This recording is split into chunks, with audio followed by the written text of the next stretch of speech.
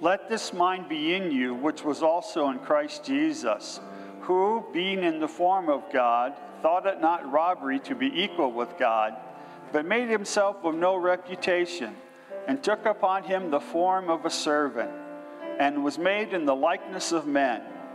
And being found in fashion as a man, he humbled himself, and became obedient unto death, even the death of the cross. Wherefore God also hath highly exalted him, and given him a name which is above every name, that at the name of Jesus every knee should bow, of things in heaven and things in the earth and things under the earth, and that every tongue should confess that Jesus Christ is Lord, to the glory of God the Father.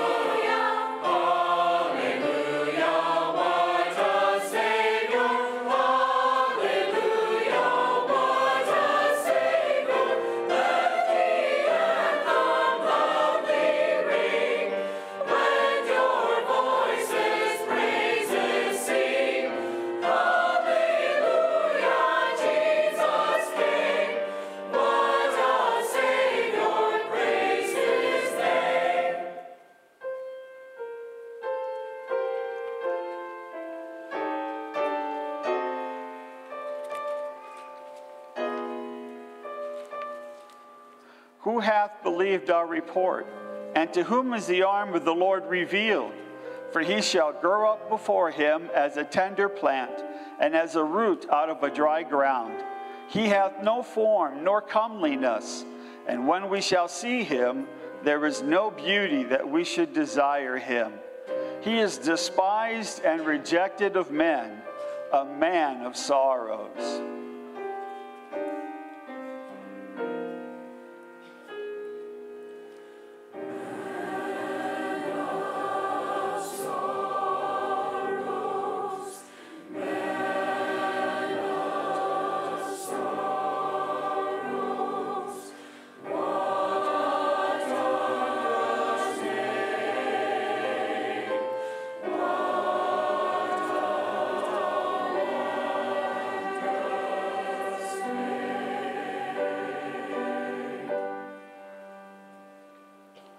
A man of sorrows, and acquainted with grief. And we hid, as it were, our faces from him. He was despised, and we esteemed him not. Surely he hath borne our griefs, and carried our sorrows.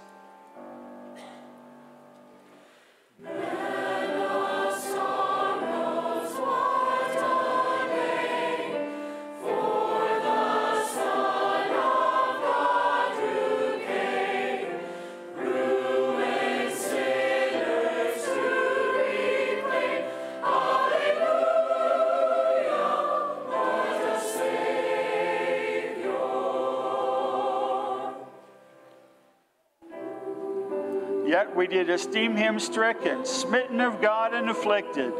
But he was wounded for our transgressions. He was bruised for our iniquities. The chastisement of our peace was upon him, and with his stripes we are healed. All we like sheep have gone astray. We have turned everyone to his own way, and the Lord hath laid on him the iniquity of us all.